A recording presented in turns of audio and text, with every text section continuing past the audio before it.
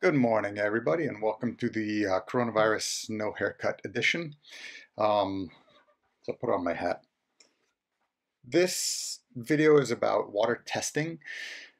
Most of the time we would do this in a lab to learn these techniques, and then we go out in the field to apply them and practice and try to learn about water quality out there in the field using these techniques. We are stuck in lockdown still, so I'm making this video to sort of show you some of these techniques.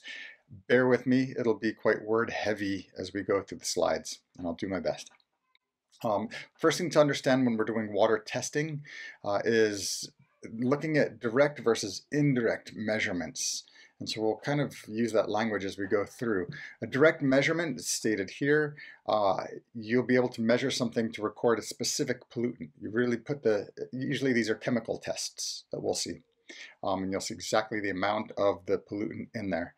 An indirect test will be something that will tell you about the environment, and that environment will indicate what's going on in the water. So it's not a direct measurement of the pollutant itself.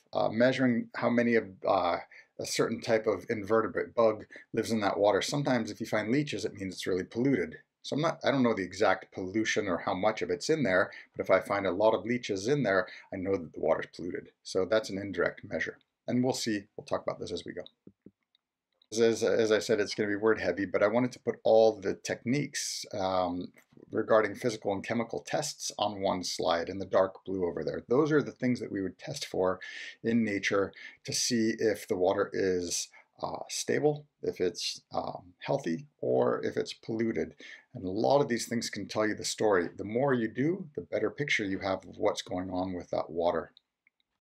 You'd switch from chemical and physical testing. You can also do biological testing. This is a lot of the types of tests that you'll see people carrying nets around in the field, and we can do these very quickly. These are really nice, quick things to do.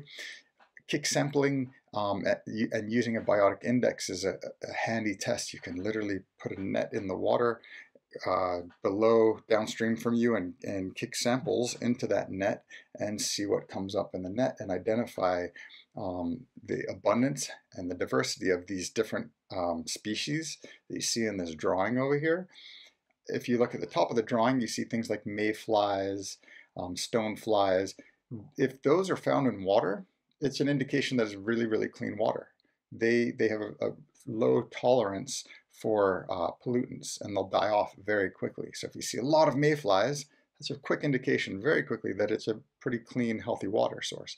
If you see a lot of leeches down here on the bottom, or midges, or either mosquitoes, that's an indication that's stagnant water and it's quite polluted.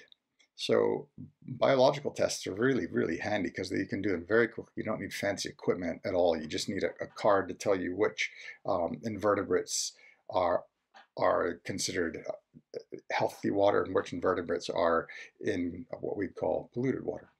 When we're looking at biological tests as well, we could also talk about the microorganisms. And by these things, I'm talking about E. coli and fecal streptococci. These are bacteria that are dangerous for us.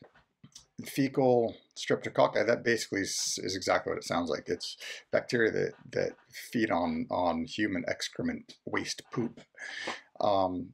The good thing about doing these tests is you can find E. coli and streptococci pretty easy, and you can replicate them pretty easily. So they're available, and we can identify them very easily, and we can isolate them very easily in labs. The problem with these tests is they're quite expensive to run because you need a lot of those. You need a lot of agar gel and a lot of petri dishes and an extremely sterile environment. It also takes about 48 hours to get your results, so it's time consuming as well.